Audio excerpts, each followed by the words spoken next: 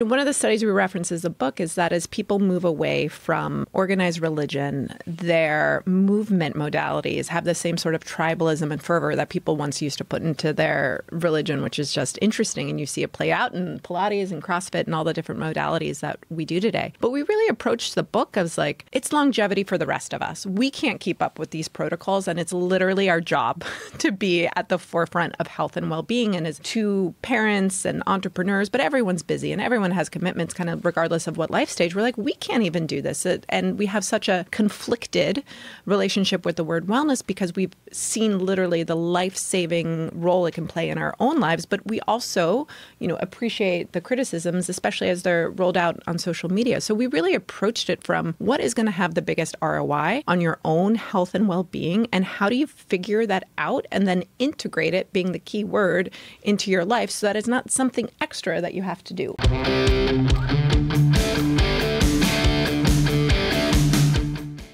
Thank you to Mellow for sponsoring this episode of the show. Mellow is made by a company called Ned, and they make a super blend chai latte, aminos, functional mushrooms, magnesium, cinnamon, clove, ginger. I used to drink it hot in the winter, and now I've been drinking it cold. What I do is I engage my daughter. We mix it. We throw it in the fridge till bedtime. I drink it an hour before bed. Helps me sleep. It has chaga, reishi, ashwagandha, all of these herbs that have been around for a long time, and I think are going to make a huge comeback because of their safety and efficacy. These are all crafted with single origin ingredients. They're ethically sourced from small scale farms. Another reason why I love it. It doesn't have any melatonin or dairy, CBD, caffeine, nothing. It is third-party tested, which is amazing. It has what it says it has in it. I'm telling you, if you are having trouble sleeping, try their Shut-Eye Chai. You can head on over to Hello Ned. That's HELLONED.com/Dr. Lyon, and you will get 15% off your order. HelloNed.com/Dr. Lyon, and you will get 15% off your order. Before it was actually even a space of health and wellness, you were the founders of mindbodygreen, which, by the way, I think kind of turned me down when I went there about 6 years ago. Not that I'm holding it against you all, but that potentially did happen. Just throw that out there. I'm still going to find out what happened. We'll get to the bottom of that. Yeah, you better. You are leaders in this space and both entrepreneurial. Right? This was not a health and wellness as your first line, but rather because you saw a need and a need within yourself. If you can just mention and talk a little bit about how it started. So the backstory is my lower back. And no pun intended. Yes, no pun intended. As you mentioned, I'm very tall. I'm 6'7". I played basketball in college. And fast forward, I graduated from Columbia in 98. Fast forward to 2007 and 8. I'm part of a startup. It's not doing well. And I am flying way too much. 100,000 miles plus domestic. Me in a coach seat is not a good look for anyone. But definitely not for you. Terrible. So old basketball injury combined with stress, poor diet. My idea of a great diet back then was just steak and martinis at the Palm Steakhouse in Midtown Manhattan. If you go up to 50 and 8th, you'll see a picture of me on the wall next to Adam Sandler and Joe Namath. Literally. They're like, this guy is here. He has his own table. Probably more martinis than steak. So with all that said, it led to 2 extruded discs in my lower back, L4, L5, S1. I had excruciating sciatica. I could not walk. Went to a doctor. He said, you need surgery. Nothing against surgery, but see it generally as a last resort. So I sought a second opinion. That doctor said the same thing. And almost like an afterthought, he said, maybe some yoga could help. So started some really light yoga over the course of 3 to 6 months. The sciatica went away. I completely healed. And I had this moment where I said, true well-being is not about, you got to keep in mind, we're going back in time. Like the well-being wasn't even a word. Wellness was spa life. Everything was about abs and six packs. Nothing against them, but there's more to the picture. But in my mind, it was this blend of mental, physical, spiritual, emotional, and environmental well-being, all connected, hence mindbodygreen, one word, not three. And that was kind of the birth of mindbodygreen. It started with content, then we went to classes, and then products with supplements, events, and podcasts now. And I'd say where we sit today, my passion has evolved to longevity. I'm 48. We have 2 little girls. Men in my family have a terrible track record with longevity. Father died of heart disease at 47. Maternal grandfather, heart disease at 49. Paternal grandfather, cancer at 44. Ugh.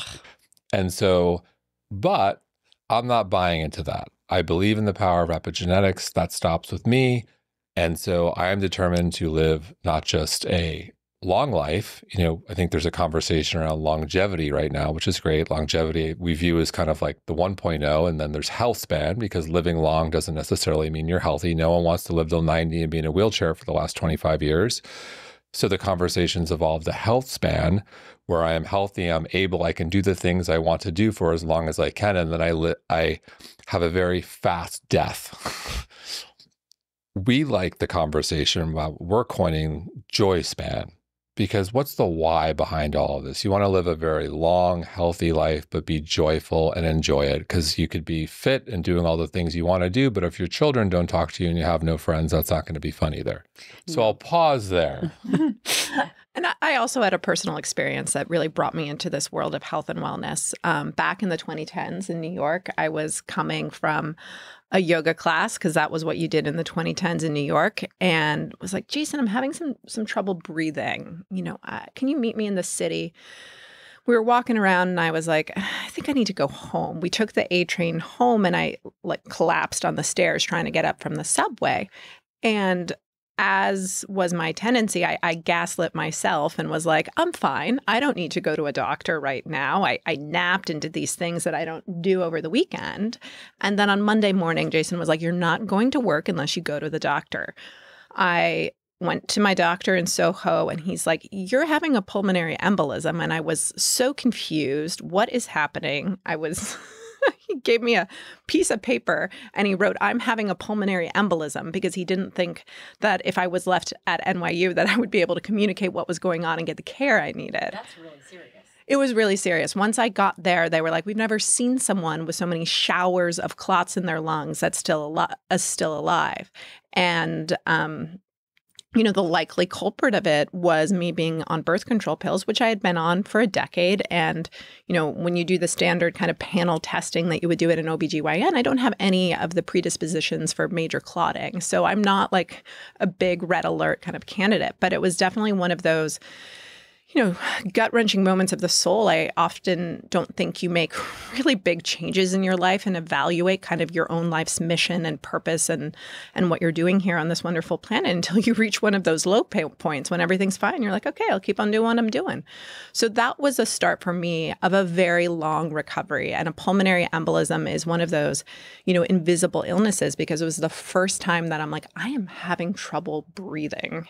I would fight old ladies on the subway for that chair so that I could sit down, because I didn't think I could stand the whole time. And I, really looked to, women like Serena Williams who had pulmonary embolisms and people who had overcome these types of issues to remind myself I'm going to be okay again.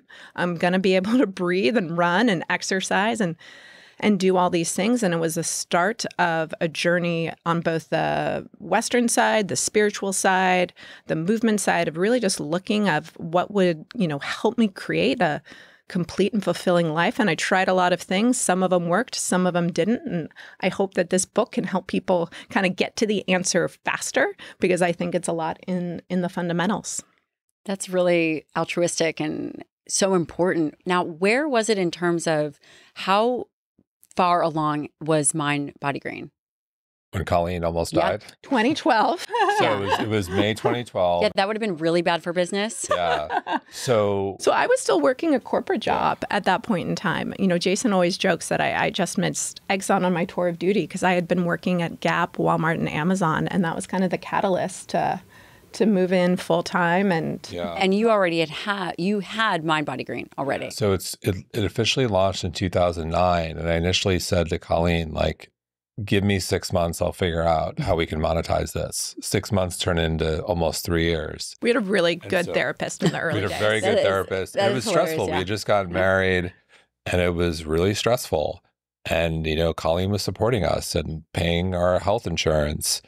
And that, there was a lot of passion that that allowed me to go on, because it was terrible on our marriage. Yeah. But eventually it did all work out. And, I think Colleen also like would work on weekends and write. I would, this is how we got to go back in time here. I remember I would do I didn't code. My co-founders were could code. That was one thing I couldn't do. When I would post on social media, I had to stay there. You couldn't like auto populate things on Facebook. And when they allowed you to actually populate, I'm like, oh my God, I can leave. Unbelievable. I can leave. I can schedule posts. Yes. No Instagram back then. Okay. You were working and supporting the family. You were working on a dream, and you were very focused. You're obviously an athlete. You'd been an athlete, and you were heads down. This is the way it was going to be, and you were going to make it work. Yes. And the first couple of years, I'm like, you'd get a little momentum, but in 2012, that's when things started to take off, where I think I have to go through the numbers. It's been a while, but from 0 to 100,000 unique monthly visitors took almost, I think that was till like sometime in late 2011. I want to say in January 2012, then we went to 500, and then 500 went to 1 million, and then 15 million. Not too shabby. A couple years later. Not too shabby. But like the first 3 years was 0 to 100, and then the J curve. And then there were some bumps along the way. The first 3 years, you had a very good therapist, and you had a sugar mama. And ultimately, I think, the lessons that we learned in therapy were so applicable to business, of this idea of financial well-being, that if we were going to live together as partners and then work together as partners, like we had to have a similar understanding of how we all, viewed money, and kind of bring it closer together, understand our risk thresholds, understand, tolerances. And it's been, helpful for our marriage, of course, but also for our business. Yeah. And that's financial literacy also leads to, health and wealth. It's they're together. You wrote a book on the topic. Yeah, that was my first book. This book's way better. Way better. But well, it is. I mean, I am in the book here. I saw my name. I'm officially published in this book. You've had a profound influence on us. But I think too, I would say Colleen felt like she got dragged onto the entrepreneurial journey, where I was like, I'm going to figure this out. And then it's like, wait, what? But I think ultimately it made us stronger as a couple. I think it made us stronger as entrepreneurs. And I think, getting an understanding of, our thresholds for risks and how we communicated and how actually we thought about running a business ultimately made us better co-founders and co-CEOs. We actually work quite well together. And we've seen a lot of people in the space, when husband and wife starts to work together, it completely falls apart and destroys the marriage. We've seen that. But for us, we actually like complement each other very well and know our strengths and weaknesses and know when to get out of the way of each other. I'm really curious. That was a lot of foresight to think about.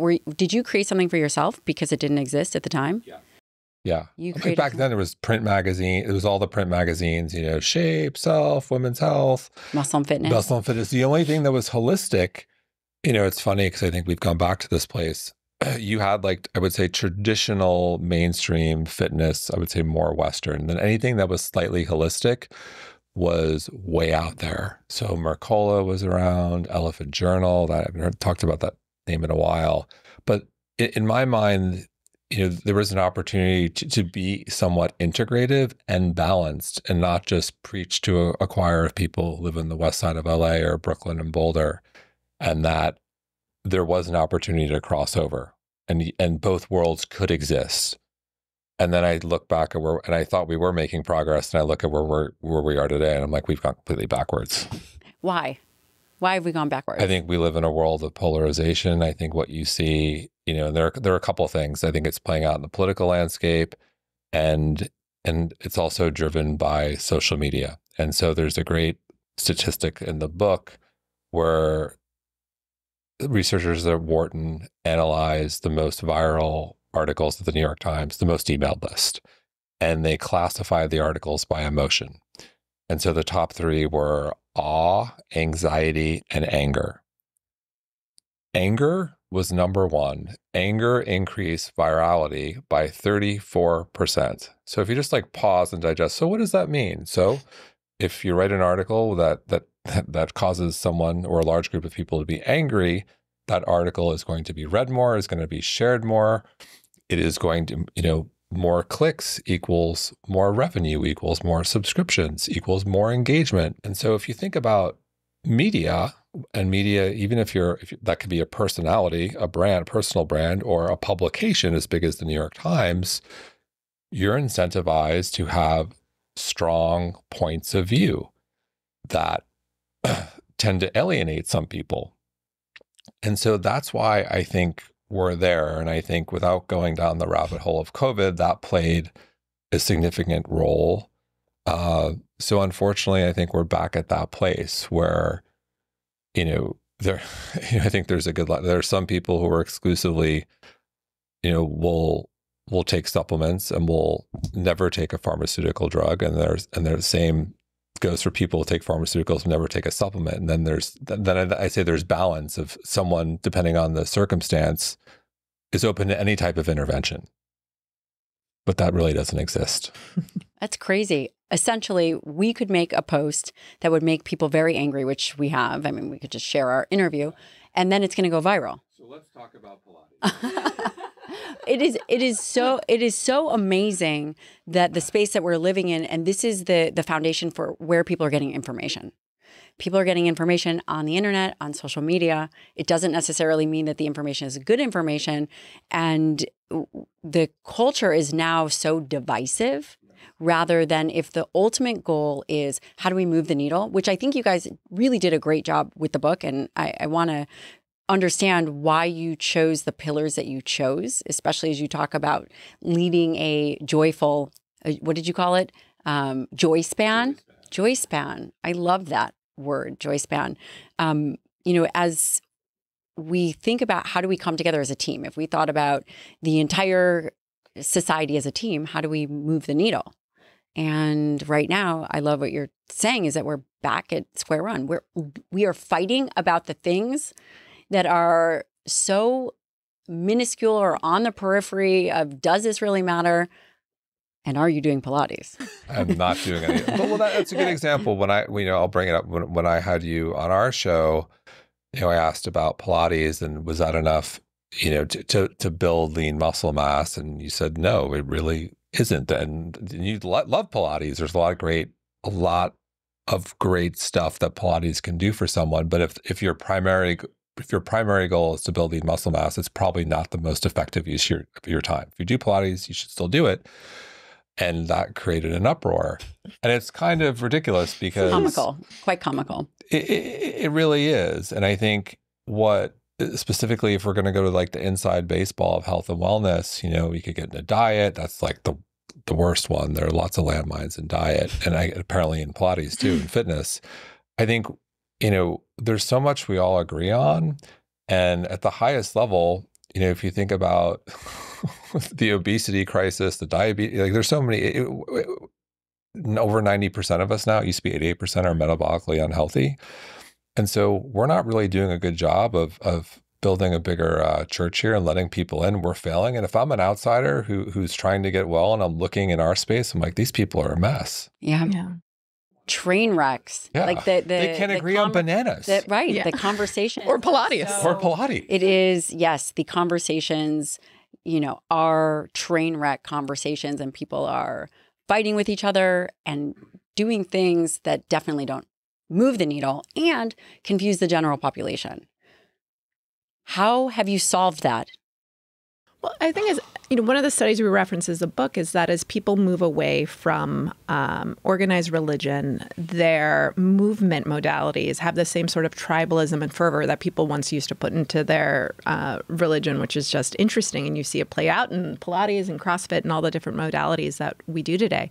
But we really approached the book as like, it's longevity for the rest of us. We can't keep up with these protocols, and it's literally our job to be at the forefront of health and well-being. And as to parents and entrepreneurs, but everyone's busy and everyone has commitments kind of regardless of what life stage. We're like, we can't even do this. And we have such a conflicted relationship with the word wellness because we've seen literally the life-saving role it can play in our own lives. But we also, appreciate the criticisms, especially as they're rolled out on social media. So we really approached approached it from what is going to have the biggest ROI on your own health and well-being, and how do you figure that out and then integrate it, being the key word, into your life so that it's not something extra that you have to do. And look, I understand so many people come to this world from, there's a healing that takes place. Maybe it's an illness that no one can figure out, and they remove something from their diet and all of a sudden it goes away. Or they had, in my instance, my back issues. Yoga saved me from back surgery. When that happened, I couldn't get enough yoga. I went to like every public yoga class in New York City. I used to go to Tara Stiles' class all the time. I go to Elena Brower. I go to Jiva Mukti. I would go whoever was in town. We go to LA. We go whoever, Sean Korn, all the great yoga. I couldn't get enough of it. And then, obviously the business grew and that started to I don't have time for yoga. And I think what happened over the long term was I ignored resistance training. And then I had a moment, which I talk about in the book, where all of a sudden I had lost weight. And I'm like, I don't understand where it went. I started doing some training, but I stopped doing legs. I never liked doing legs. I stopped doing legs like 25 years ago. Like the last time I played basketball, I'm like, I'm done with legs. And then I looked in the mirror, I'm like, my ass is gone. I've lost, not like, I don't care about the aesthetics here, but like, oh my God, I'm getting all white man ass. Like I need to go back in the gym and do legs and resistance training. It was like an eye-opening moment. I talked to you recently. And so this is like a way of saying is I understand how something saves them, it becomes part of their identity. And if you challenge that point of view, whether it be yoga, Pilates, a certain diet, someone feels attacked personally. And I think it's difficult to sometimes step back and say, wow, am I doing the right thing? Am I ignoring something? Is my ass shrinking too? Or am I not as well as I could be? And I think that's difficult to do. And I think one of the reasons we're able to do it is because it's kind of our job. You have a huge responsibility with that. We believe it's our job to be balanced and have, we actually believe in multiple points of view. Yeah, you have a huge responsibility because of the size of the platform and also being one of the first ones. People look to you.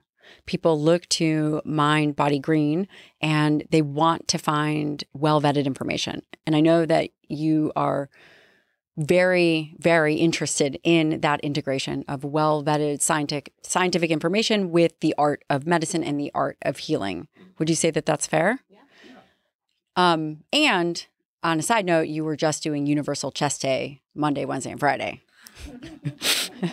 So if you saw Jason at the gym, you can guarantee he was at the bench press and not at the squat rack, which you've changed, which you have changed. Thank goodness. Thank goodness. In terms of the book, why did you ultimately write the book? And what are some of the core fundamental principles?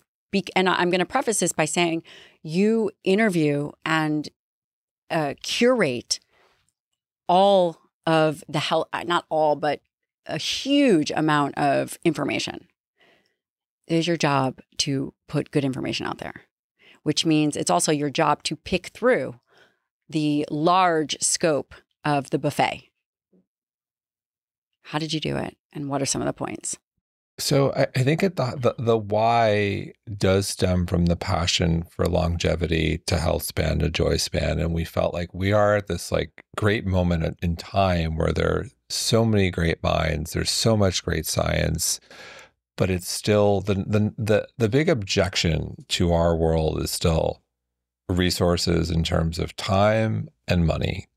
That's the objection. I don't have the time to do this. I work, I have kids, I have a life. I don't have 3 hours in the morning for morning sunlight and then sauna and then cold plunge. What? And then back. You don't? You don't have 3 hours? I mean, you only have 2 children. Yeah, that's the protocol for divorce if you're married.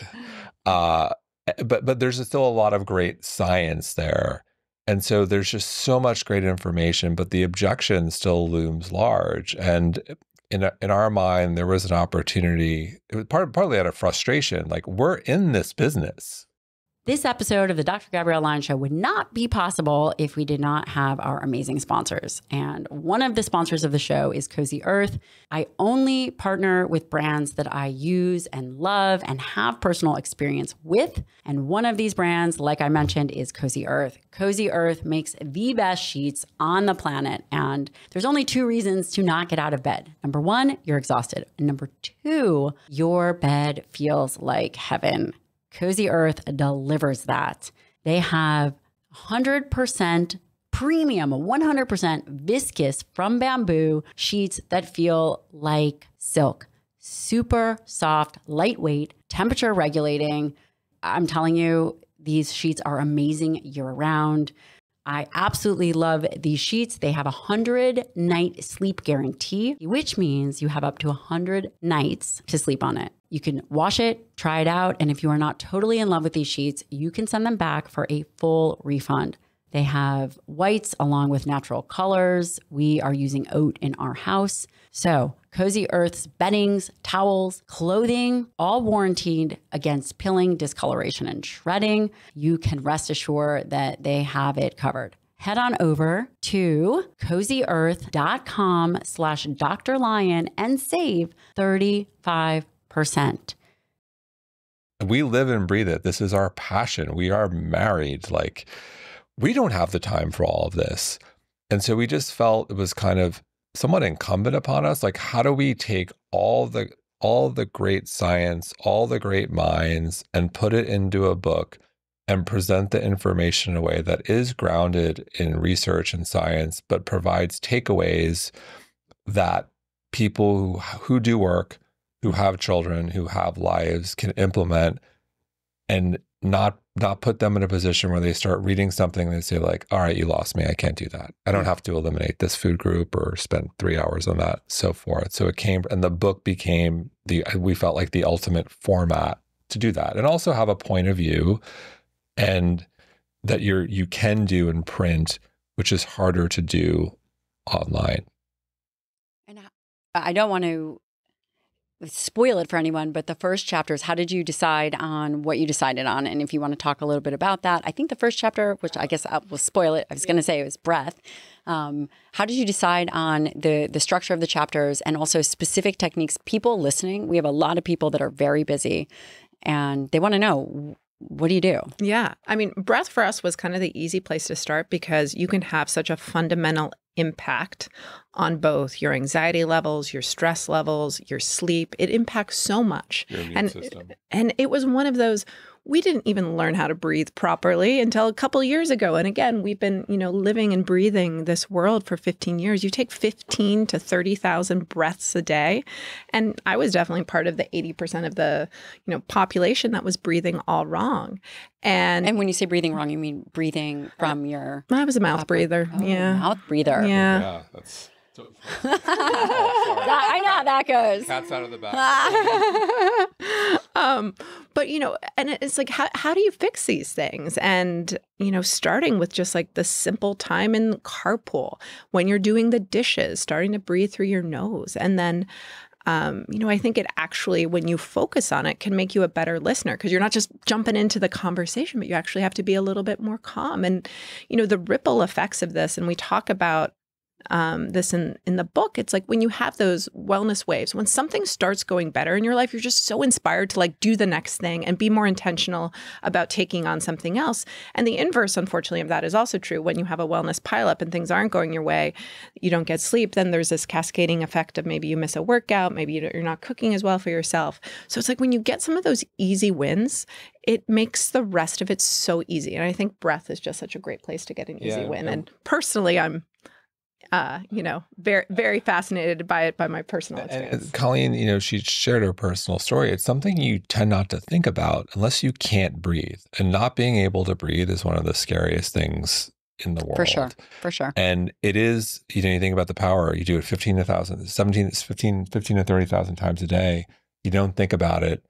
And if you think about anxiety, it is the best real-time tool you have. I'm a big fan of meditation. However, when you are anxious or if you're in a heated moment, it's very hard to say, I need a timeout. I'm going to go meditate and find space or practice. And practicing mindfulness, you can somewhat do that. But having that real-time technique when you're in someone's face or someone's in your face, and to be able to just like slow down your breath and try to be more consciously aware, whether it's your inhale for 2, exhale for 4, whether it's your box breathing. We love, one of the reasons why we moved to Miami, we love the school our kids go to. Our 6-year-old learned box breathing. How is that possible? And she does it. She draws the box. She draws the box. Explain box breathing for the listener. Essentially it's inhale, hold, exhale, hold, inhale. Yeah. And she For a count of 4, right? Right. So it'd be the military uses this. No. You are the expert. This is your book. You are the breath expert. But it's an amazing tool. And so I think and there's the downstream effects, as Colleen, it affects your anxiety, your stress response, your parasympathetic nervous system, your immune system. Like it just, when you're breathing well, I think it puts you in a better state. And there's such a profound impact on sleep, which is, a chapter we're both so passionate about. 33% of Americans have some sort of sleep disorder. I think it's probably even more now. It's probably double. Yes. I didn't tell you this. So I track everything. I forgot to tell you. I didn't really, we woke up super early to fly here. Thank you so much. Of course. Only for you. You're literally the only reason Colleen's come back to New York. Well, I'm thrilled. I'm taking her back with me to Houston. We're going to Houston. We're going to go on this morning. Yeah, we'll see you later. So I slept. I didn't sleep long, but I intentionally slept on my back last night. Part of the reason was that our 6-year-old daughter climbed into our bed. The box breathing did not work for her at 2 a.m. And I slept on my back and was very conscious about breathing through my nose. And I track everything. And my respiratory rate actually was quite like the strongest it's ever been. Strong being like low, not crazy low. And so yes, I actually think that's why my deep and REM were better than they would be, because they were normal deep and REM, but I only got like 6 hours of sleep. That's impressive, because typically when people sleep on their back, if there's any issue with apnea, it can. And I don't have it. I was like so in the zone with my nasal breathing. While you were sleeping, that's impressive. Yeah. Whoa, that's almost lucid dreaming material right there. Yeah. When you think about the health and wellness, you think about breathing. Number one, it's free, and everybody has to do it. Zero cost, free. Everybody has to do it. The components in the book are box breathing, which is a 4-count inhale, hold for 4 count, then exhale for 4 count, and then you guys get the picture. The box. Yeah. And then the other part of that was there a double inhale? Well, I love my personal favorite, which is in the book, is the inhale for 2, exhale for 4. I just think some people can sometimes get tripped up on the box. It's like, oh, no, I have to think. Yeah. It's way too much. It's real time useful. The inhale for 2, exhale for 4, I feel like is so simple and tried and true. And essentially you just hold the exhale longer than the inhale. If you do the inverse of that, you have a problem. Yeah. And you mentioned something that I think is really important. You talked about how if someone is breathing incorrectly, they can increase their anxiety. Yes. Well, what if an individual doesn't realize that they have anxiety because they're not breathing well? Yes. Right? It's not necessarily that they have an anxiety problem. Potentially, they could have a breathing problem, which is feeding into this concept of being anxious and then triggering your fight or flight. Exactly. So if you are feeling anxious and you are listening to this, try it. Hopefully we're not making anyone feel anxious. Well, with all these tasks about the inhale, exhale, I mean, it can all be very confusing, but the reality is everybody has to breathe. So you have to breathe. You might as well get it right. Yeah, well said. Yes. Well said. Yes. Well, next, what was what are some of the other pillars? Which I, by the way, already know what these pillars are, but I don't want to steal the thunder of the book. So we're going to talk about. Breath dovetails to sleep. Sleep is like deeply personal for me. In my 20s, I couldn't fall asleep for 3 nights in a row. Ended up at the hospital. Why? Too much caffeine? It was probably a combination of bad sleep etiquette, the mouth breathing. It was a universal chest day, and then it was mouth breathing. It was just the whole thing. Exactly. Full moon, if we want to go that direction. Wrong day in the astrology calendar. But I had Mercury in retrograde. Totally. Totally. Okay. We're that coupled with like real world anxiety over giving a presentation in front of 50 people, and I couldn't fall asleep for like 3 nights. So I ended up in the hospital where they gave me a Xanax, which definitely helped put me to sleep. But then, you're kind of right where you started, because stress doesn't go away. It changes and evolves, through life. And I didn't learn really how to sleep and think about sleep until much later in life. And for me, I'm super thoughtful about caffeine curfew. You know, when I came in here, it was a hot chocolate, not a Oh, really? not a I picked coffee. up a hot chocolate off the floor. I do not want to spill this coffee. She's going to want it. Yeah, I mean, I can't do the heavy stuff. I have to, you know, take a caffeine curfew and move it back a couple of hours. But, you know, really being thoughtful about sleep etiquette and things like there are studies that show that if you have an alarm clock in your room and you are an anxious sleeper, that it actually can exacerbate those feelings of anxiety before you go to sleep, because there's so much more anxiety involved in the thought and the dread of not being able to fall and stay asleep than, you know, what the process actually entails. So sleep is something deeply personal for me. Like, I can miss a week at the gym. I can, you know, eat crappy for a week and I'll be okay. If I don't sleep for a week, I will literally be in the hospital, a place, you know, I really don't want to frequent. So it's been a journey for me. And, you know, it's something I'm always going to have to be thoughtful and intentional about.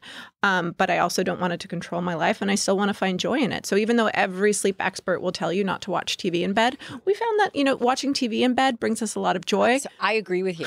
That the next question is, what are you watching? I'm going to share with you what we're watching. SEAL Team 6. Ooh, we'll have to add I think repertoire. actually it's just called SEAL Team. No, I think it's SEAL Team 6.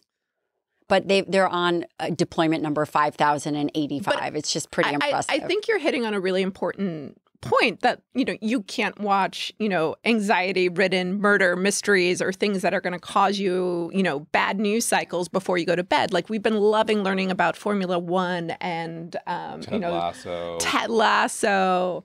I learned so much about golf through the amazing Netflix golf series, and lots of inspirational kind of sports stories through the Netflix tennis series. Like, there's some good quality TV, and we find it important to really exit the wellness world so that it's not like, oh, we're working. It has to be outside of our world. We'll watch Bill Maher. Okay. And then to your point about understanding people's our earlier discussion around understanding different points of view.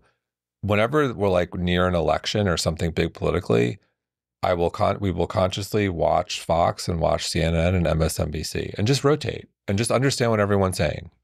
Deeply balanced. This is pretty impressive. Trying to understand, like, the craziness of the world. Yeah. And we do that in the wellness world too. We will read and consume everything. I think and curate the best. I mean, that is pretty amazing. And also that you are, instead of, I love how you said exit the wellness world, because it can be very dogmatic, right? Yeah. And basically, the worst thing anyone could ever do on the face of the earth would be to watch TV in bed. You realize that you are destroying your circadian. How could you do that? And this is what is so funny, is that in the real world, does it have to be so binary? I mean, are you, you know, again, you said waking up, doing your meditation, you have 3 hours later. I don't know who has time to do that. And then the other aspect is, you know, you shouldn't be on your phone and don't be watching. I mean, I should probably change the SEAL team with all the deployments that maybe not be so relaxing. And I look over, my husband is dead asleep. But the balance here that you're talking about is, how do you integrate wellness with joy in the real world? And you guys are at the forefront of putting out that information, and you both are really fit. We're trying. You've had a profound influence. I've been in training for this conversation. Yeah, you know, we are doing push-ups after this. That was the deal. I didn't work out today, so I'm up for that. But like, one of my funny anecdotes, you mentioned, like, you know, being dogmatic in this world, and that's a real thing, and there is judgment. And like, I'll share this. You will remember that when Colleen was first, we write about this in the book. Getting pregnant was extraordinarily challenging. It was a long road, and we waited to like the absolute end to start telling people. And so Colleen was pregnant, and this was the pregnancy that ended up being Ellie. And a friend of ours in the space, we will not know him who this is, was like, looks at Colleen and it's like, you look bloated. I think you have SIBO. That is hilarious. Colleen's like, no, I don't have SIBO. I don't think so. Well, I'm actually pregnant. What were some of the takeaways, aside from the TV situation, which I'm sure, I think I read in this book that you guys do use dimming lights, blue blocker, and you're doing the whole thing. You're kind of integrating, right? To some degree. Like, we're not dogmatic about it. Yeah, like when we go to bed, we try to do the blackout as well. Like, we watch TV, and we have a flat screen TV, so the blackout really isn't a blackout until it's really lights out. And we do have an 8 sleep mattress, and I do wear technology. We love 8 sleep. So like, So do we. So like the EMF, I'm like, that's another conversation. Wow. You're irradiating yourself while you're sleeping? It's, look, I think without going down, it's a rabbit hole. And I think we all think, so at least we think there's something there that's interesting that does make sense, but it quickly goes to a space of conspiracy theory and 5G and Bill Gates and the world, and they're tracking everything and the chips and and it's just too much. I'm grateful to Inside Tracker for sponsoring this episode of the show. And if you haven't tried Inside Tracker yet, it is your time. They are slowly adding new biomarkers, and the most recent one that they added is ApoB. ApoB is the best biomarker for assessing heart health. This is very important, above and beyond a basic cholesterol panel. ApoB is the most standardized and accurate predictor of heart disease risk. If you have a family member that has had heart disease, if you are concerned about it, one of the best ways to address heart disease early is to know your risk. Head on over to insidetracker.com/Dr. Lyon. You'll get 20% off any of the plans. I use them personally. I've had a great experience with them. Head on over to insidetracker.com and you will get a personalized plan. It will show you where you are, where you need to be, what your current age is, and what your biological age is. I'm happy to report that mine is younger than my actual age. And I'd like to attribute that to a healthy lifestyle. But in order to know if what you are doing is in fact working, then you do need to test. Again, there are a handful of different plans. It's very easy. You'll get a notification when your results are ready. Head on over to insidetracker.com/Dr. Lyon. Get 20% off. And it's really hard to speak to someone who we think is really credible and balanced. I don't think that exists. So at any rate, we violate that rule. Yeah, I think you have to be like dogmatic about the things that are actually going to move the needle for you. So like for me, that's like unfortunately changed like how I consume alcohol. I consume a lot less. And if I do, I try to have it earlier in the day. So I'll be the, weird person ordering a margarita at brunch. Yeah, was that why? No, exactly. Check out that backpack. What are the recommendations that you give in the book for sleep? So temperature is a big one. So if you can cool your room to 65, that's always a good one. Or if you have a cooling mattress, that's amazing. I think alcohol is a huge one. Meal timing is another one. Okay, so I want to hear about the meal timing. When should you stop eating for sleep? I think everyone, again, you need to feel what works right for you. But I think our general rule of thumb is like 3 hours. And try not to have too heavy of a meal. Sugar, like the heavy desserts especially. And we just naturally eased into that from like a family rhythm standpoint because we have 2 kids who eat early. So it was just like, great, we'll just make this our meal time. Do the early bird special. Exactly. Routine is very big with sleep. Try to establish a routine that relaxes you and go to that routine, especially for those who struggle, because like you start setting yourself up for success and you start building that momentum. And what I'm hearing you say is that I'm assuming that you don't have a huge variation in the time you wake up and the time you go to bed. Colleen doesn't. Jason? Not really. Yeah, I'm a little earlier these days. But is it consistent? I mean, I think, because we have a schedule with kids, like our life is, relatively consistent because they're going to wake us up if we're not up.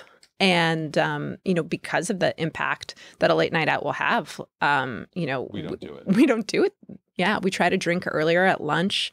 Or if we do have a drink, it's, on the earlier side and it's not that frequent because of its impact on our sleep. Yeah. Like if someone invites us to dinner at 8:30 p.m., we're like, we just can't even fathom what that would. We wouldn't do well in Argentina. That's parent midnight. Totally. Exactly. Yeah. That's parent midnight. You cover nutrition, you cover exercise, you also cover connection, which I thought was really unusual. Tell me why you chose that. I think that's a huge one given where we are in this moment of time. There was this great study in 2019 that came out, which essentially said that half of all people lacked any meaningful IRL connection. This was 2019. Can you just imagine what that number is? And that's in real life. Yes, IRL in real life. And so, coming back to to joyspan, we just think this is so paramount. And I'm gonna share one of my favorite studies, the Rosetto study. I love this study. And so even though I do all the things, nutrition, the exercise, the 28 vials of blood twice a year, the trackers, I do all the things. This study is a good reminder for me personally about connection. And so the Rosetto study, Rosetto was a small town, rural town in Pennsylvania in the 1950s. And in the 50s, heart disease arrives in America, unfortunately.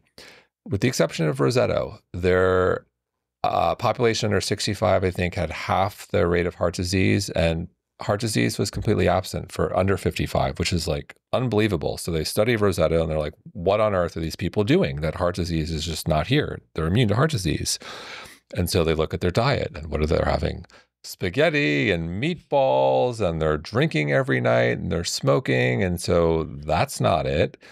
And they took a closer look at the community. It was small, very close-knit Italian community, multi-generational living was paramount. They were celebrating every night, whether it's an anniversary or a birthday. The famous saying, it takes a village, like it really did. And those people stuck together and they were joyful. And you know what happened in the early 60s when the community started to break up, people started to go away to college and so on. Heart disease catches up with the national average. And if you ask any reputable doctor in our space will say all these things are wrong, and they were wrong. But to me, it just speaks to the magic of connection. And there are other studies that, and there's so many studies, we could cherry pick them, but I will for the purpose of me proving this point. So, essentially exercise can lower mortality anywhere between, 20 and 40%, nutrition, 30%.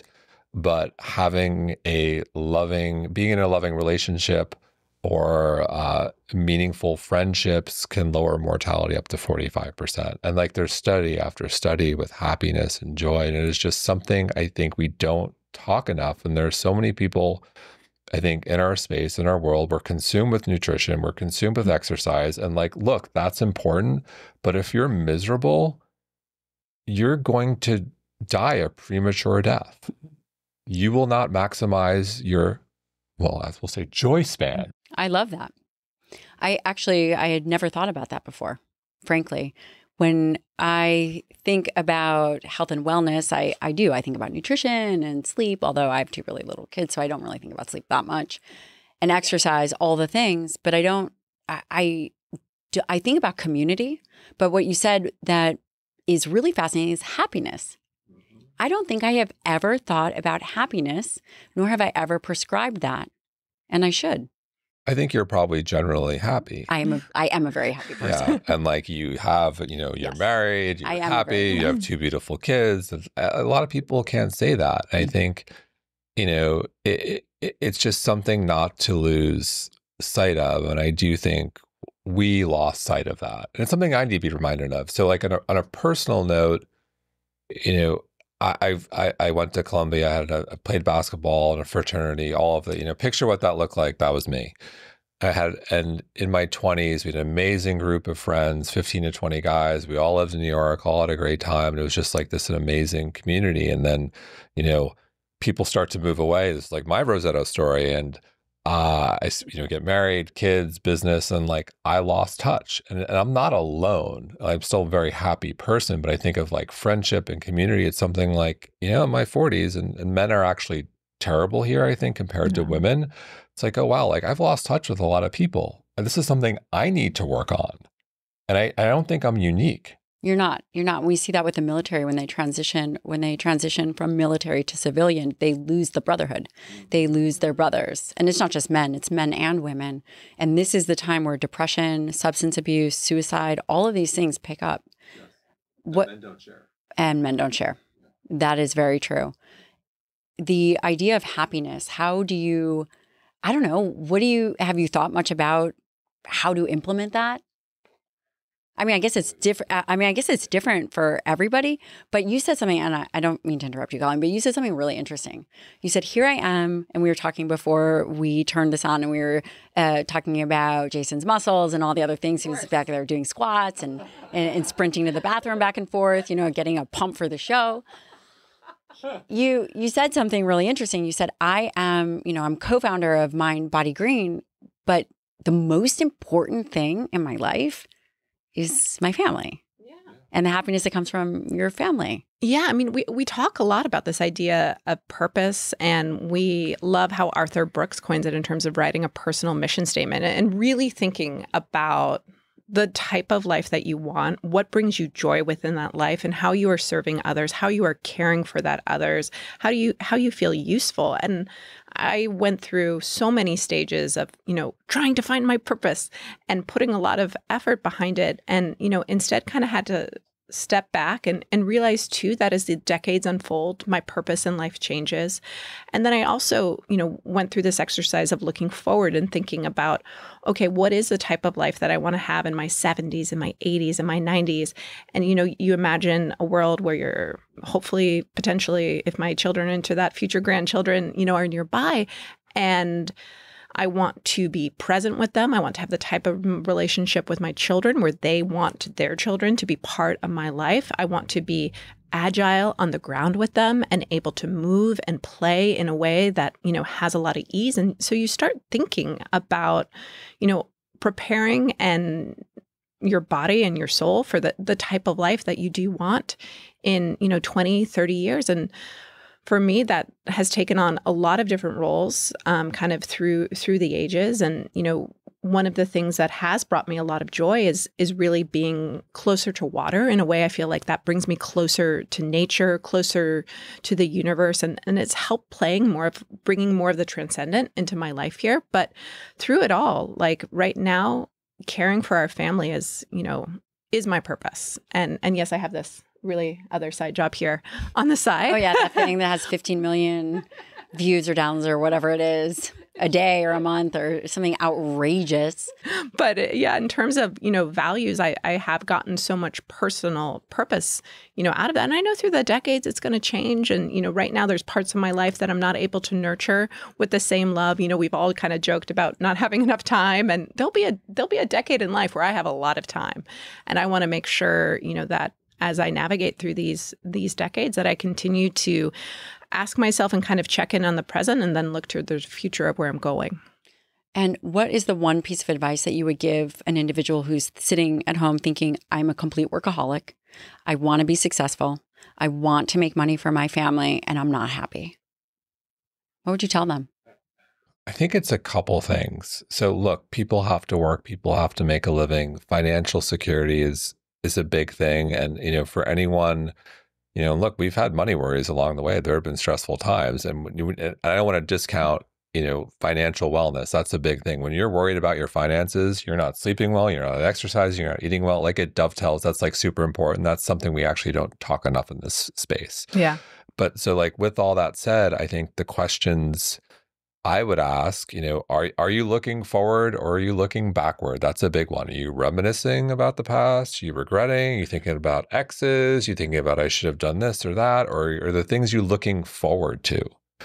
What's the new project? What's that vacation? Although I will say if you're thinking about vacation too much, that's probably in the wrong position that you're looking to escape. So you're looking forward, you're looking backward. In terms of connection, do you have someone you can call when, things hit the fan? Things hit the fan. You're allowed to swear on this show. Exactly. We'll beep it out. You can't. You need to ask yourself, like, why is that? Maybe it's time for some introspection. Maybe you need to reach out to some people. A great tip we got from Esther Perel, we include in the book. I think it's gone a long way. And this is something I've included. It's, when I was growing up, you'd have to pick up the phone and call someone and say, hello. And they would say, who is this? And you'd say, oh, it's me. Remember me? Versus today, you can just text and say, hey, so-and-so, it's Jason. I thought of you and I just wanted to reach out, how are you doing? Would love to catch up sometime. It's that simple. And you would be surprised by the response in that you will probably get a response that's positive. And if you don't, you're going to know. And no big deal. You move on. It's a text. It's not as confrontational as like, oh my God, a voice phone call. So that's a big one. And I think like that's kind of a good place to start. that introspection. I think another big one is, what waking up in the morning, like what brings you joy? What do you want to do more of? What do you want to do less of? Taking inventory is something we do quite regularly. How often do you guys make a new why statement? Why you're doing what you're doing? I think not that often anymore. I think the big one was when we had children. I think things changed in that pre-kids, it was, and look, we still work a lot. mindbodygreen is still our first child, but it was mindbodygreen above. That's a big child. Yeah. That child must eat a lot. Unwieldy, yes. Very hard labor. Gen Z, well, wow. And I think with children, it kind of put everything in perspective. And the why, I think is our family, is our children. People will use the word like legacy and, making the world a better place. And like, I think we do actually want to make the world a better place. And I do think all the anger, all the divisiveness, all the all the wonderful and terrible things about our world also are part of our why right now. We think we serve a purpose with mindbodygreen and everything we do. So like it is purpose driven, but I think family entered the equation in a new way and different way when we had our children. Yeah, I mean, going back to your question about that stressed out person, I know that person who, was working too hard, too many corporate jobs, and too much stress. And I wish I could have been more thoughtful and nurturing with her, because I think we put too much pressure to connote purpose with job. And if you are lucky enough to have your vocation be your purpose, like fantastic, but that, should not be the expectation. I do think it sets us up for failure. And whenever I talk to anyone who's like, should I quit my job and do this entrepreneurial venture? I'm like, no, you should figure out if it works first, ease into it on the side, and use the stability that you have from your current job and your financial well-being. Because if then you find yourself in a situation where this project doesn't pan out and you don't have a job, and then you're worried about money and rent and caring for your basic needs, like that doesn't help. So I think it's, really about just putting one foot in front of the other. And if your job isn't bringing you joy, trying to find out what does bring you joy. And if you can't answer that question, then really just putting one foot in front of the other until you can answer it. But I'd add to your point, I think, and we do still struggle with this. I'll speak for me personally, is pre-kids, my identity, well, it still is founder of mindbodygreen. And so often... You mean it's not buff, basketball, player? Oh, okay. Colleen's here. She slipped me a 5 and she was like, hey, got to make sure to tell them. How do you want to join this gym? No, she was very supportive. But she was like, you really need a trainer this often? I'm like, I knew do at the beginning. So, I do think, your self-esteem, the day you're having, when traffic is good or revenue or this supplement or whatever it might be, or this interview, you'd feel good. And I think we'd feel more the ups and downs more because our identity would be so wrapped up in mindbodygreen. With kids, that somewhat changed. And like, I'm dad first. Although we still struggle with that. Like there are days when if you're an entrepreneur, there are always bad days, like nothing. And you're like, really? Yeah. And like, totally kidding. And that's something we still work on, but I think more so pre-kids. Yep. That's really important in terms of the spectrum of life, right? Of how in this world do we balance family, really moving the needle for people. Where do you think the space is going? Many years ago, you were on the forefront. You both were on the forefront of putting information in place, of doing the things that probably felt crazy to people. Like, what are they talking about? They're doing the mindbodygreen. What is this? I am sure that you have thought about what is coming next. You're one of those things. You are coming next. You are here. And so, we're huge believers in what you're doing, muscle-centric medicine. Like if you look at look, there's so much gray in our space and nuance. However, when we're talking about the connection between lean muscle mass, we all know the stat. It's 1 out of 4 people fall over the age of 65. If you fall once, you are twice as likely to fall again. If you fall and break a hip, you have a 30 to 40% chance of dying within a year. I want to point out to everyone who's listening, that doesn't mean you die from the broken hip. It's all the things that could happen. And look, you can die, like the complications, whether it's like an infection in the hospital or I'm bedridden. Thank you for clarifying. I lose hope. Someone's going to try to cancel us. Thank you for clarifying. Unfortunately, and look, like I know much of our world speaks anecdotally, so I try to avoid it. Like those are the stats. But anecdotally, we've seen this play out, unfortunately, with like friends. And so with all that said, like I think without question, when you look at the data, you need to focus on building lean muscle mass. Thank you to First Form for sponsoring this episode of the show.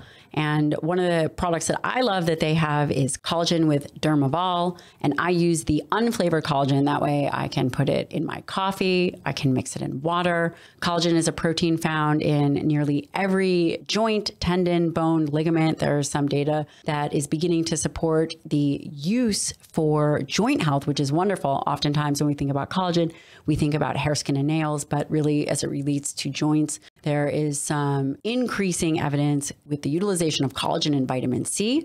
This is low temperature processed hydrolyzed collagen powder. It is high quality and bioavailable. There are 5 different types of collagen. Within this collagen, it does have an amino acid profile that is diverse. You can use it in your shakes, help your skin, hair and nails, even your joints. Head on over to firstform.com/Dr. Lyon. And even though I use the unflavored, they have peanut butter, chocolate, vanilla, salted caramel. Take your pick. Great product. I think that you will absolutely love it, especially if you are aging and you are concerned about your skin integrity and your joints. Head on over to firstform.com/Dr. Lyon. So for a variety of reasons. One, it's not just about the life you want to live. You want to be mobile. You want to be strong when you're in your 70s, 80s, and so on with your grandchildren or great-grandchildren.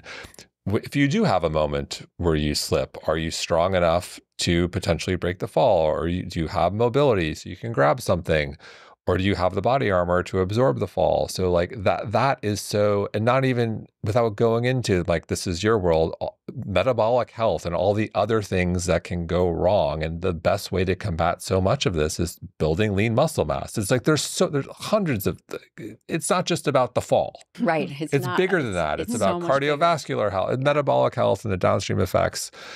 And so without question, that is something that we believe is here to stay. And I think somewhat absent from the health and wellness conversation, that was a little bit like, it's always been in fitness, like muscle and fitness and body has always been around. But I think in the more, I would say, holistic space was kind of absent. It was about yoga and Pilates and definitely leaned plant-based. Yeah, and I think the nutrition modalities tend to move with the movement modalities. And in the 2010s, it was a lot of yoga. And I think and a lot of juice. Vegan, vegetarianism, lots of green juice kind of had that movement. That's when you had SIBO.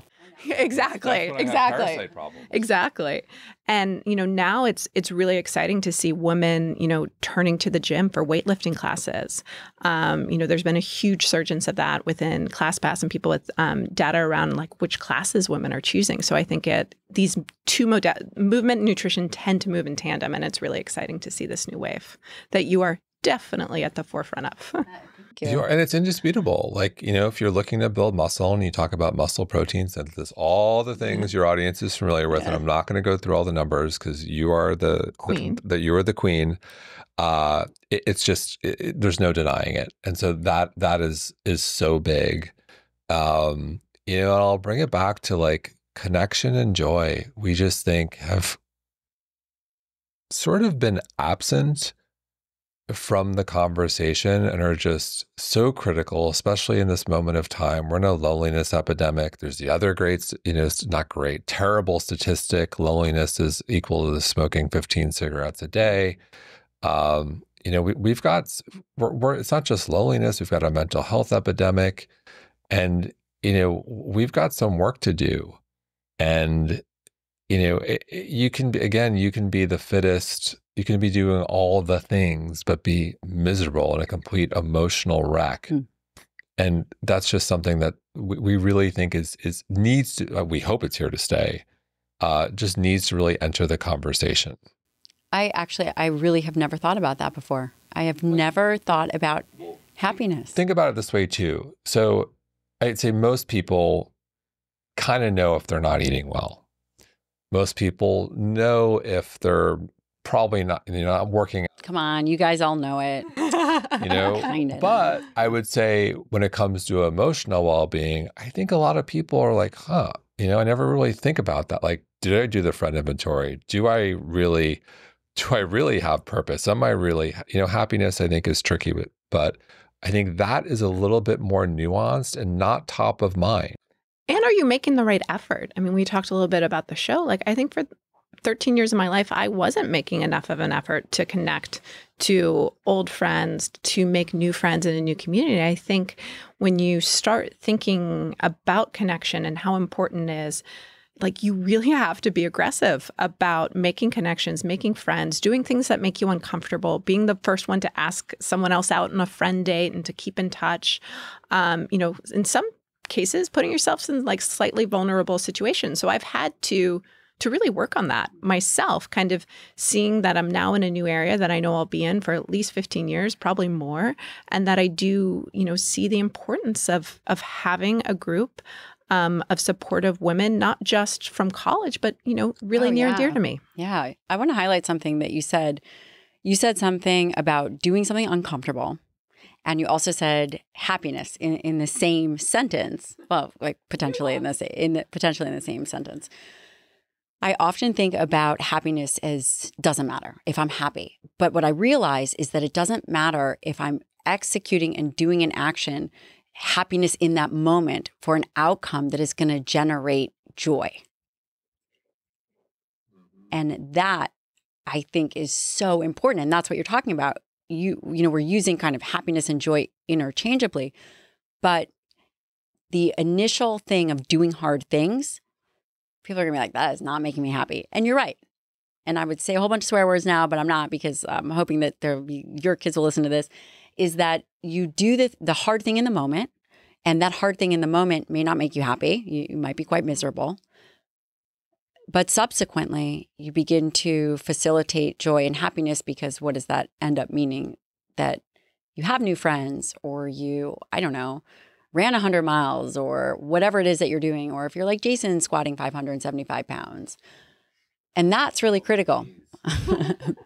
There's a solution to that. And yeah, joy, happiness. Again, I have always thought that happiness is irrelevant, but it's not, because the joy after doing the hard thing or whatever it is critical. Yeah, and I think after, you get that wellness wave, whether it's, making a friend, or I don't think anyone, not most necessarily, love that first day in the gym, the first time they're eating healthy. But it's like, once you get that momentum, you're like, oh, okay, I get this. I want to do it more. And you start seeing those, whether it's joy or whether it's just signs of momentum. And then it's like, oh, this is just an actually joyful way to live. I love that. I love that. There is one thing that I wanted to talk about, but I know we're getting tight on time, unless you guys kind of have a little bit of time.